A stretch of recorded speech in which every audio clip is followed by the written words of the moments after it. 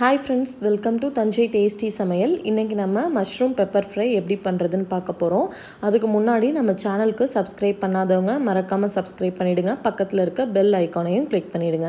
இப்போ இந்த ரெசிபிக்கு தேவையான இன்கிரிடியன்ட் 200 கிராம் மஷ்ரூம், ஒரு வெங்காயம், ஒரு கேப்சிகம், பெரிய பெரிய பீஸா கட் பண்ணிக்கணும். ஒரு கைப்பிடி கருவேப்பிலை, இஞ்சி பூண்டு விழுது, 1 டீஸ்பூன் மிளகுத்தூள், 1/2 டீஸ்பூன் கரம் மசாலா, 1/2 டீஸ்பூன் மஞ்சள் தூள், 1 டீஸ்பூன் மிளகாய் தூள், 1 டீஸ்பூன் மல்லித்தூள், தேவையான அளவு உப்பு.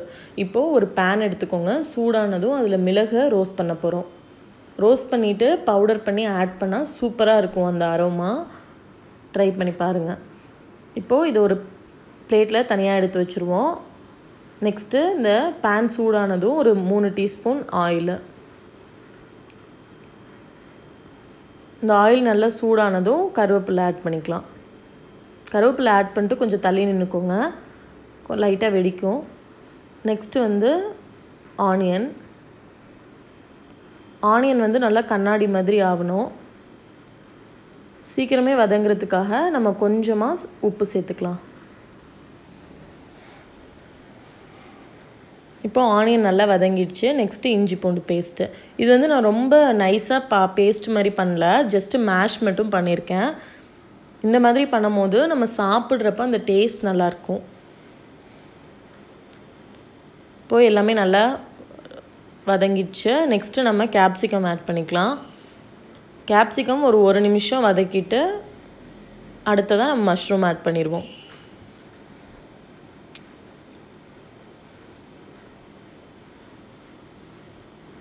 நல்லா கிளறி விடுங்க. இந்த ரெசிபிக்கு தேவையான உப்பு ஆட் பண்ணிக்கலாம். அதுலயே தண்ணி விடும் மஷ்ரூம் ஆட் பண்ணோன்னா. ஸோ வந்து எக்ஸ்ட்ரா இந்த ரெசிபிக்கு வாட்டர் தேவையில்லை. ஒரு மூடி போட்டு மூடி வச்சிடலாம். ஒரு 2 மினிட்ஸ் வந்து நல்லா வேகட்டும்.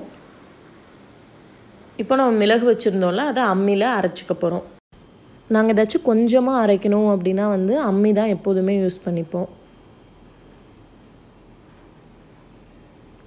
இப்போ பார்த்திங்கன்னா நல்லா வெந்திருக்கு. எல்லாமே நிறைய தண்ணியும் விட்டுருக்கு. இது நல்லா ட்ரை ஆகட்டும். உங்கள் கேஸை வந்து ஃபுல் ஃப்ளேமில் வச்சு நல்லா வதக்கி விடுங்க. ஒரு 2 மினிட்ஸ்லேயே தண்ணி நல்லா பாதியாக குறைஞ்சிடுச்சு. நெக்ஸ்ட்டு நம்ம அந்த மசாலா ஐட்டம்லாம் ஒன்று ஒன்றா ஆட் பண்ணலாம். மஞ்சத்தூள், மிளகாய்த்தூள், மல்லித்தூள், கரம் மசாலா எல்லாத்தையும் ஆட் பண்ணிவிட்டு நல்லா மிக்ஸ் பண்ணணும்.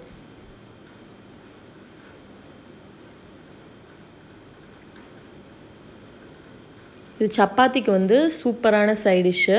நீங்கள் அப்படி வந்து மிளகுத்தூள் நிறையா சேர்க்குறதா இருந்ததுன்னா இந்த மிளகாய்த்தூளை கம்மி பண்ணிக்கலாம்.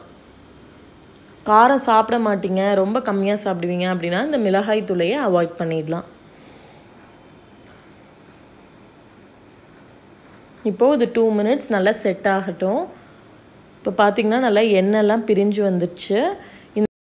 இப்போது நம்ம மிளகுத்தூள் ஆட் பண்ணிக்கிறோம். நல்லா ஆட் பண்ணிவிட்டு கிளறி விடுங்க.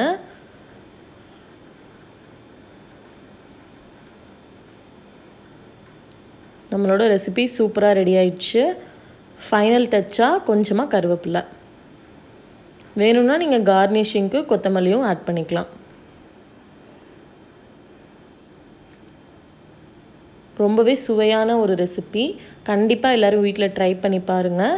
ட்ரை பண்ணி பார்த்துட்டு எப்படி இருந்துச்சுன்னு மறக்காமல் எனக்கு கமெண்ட் பண்ணுங்கள். தேங்க்ஸ் ஃபார் வாட்சிங் ஃப்ரெண்ட்ஸ். பாய்.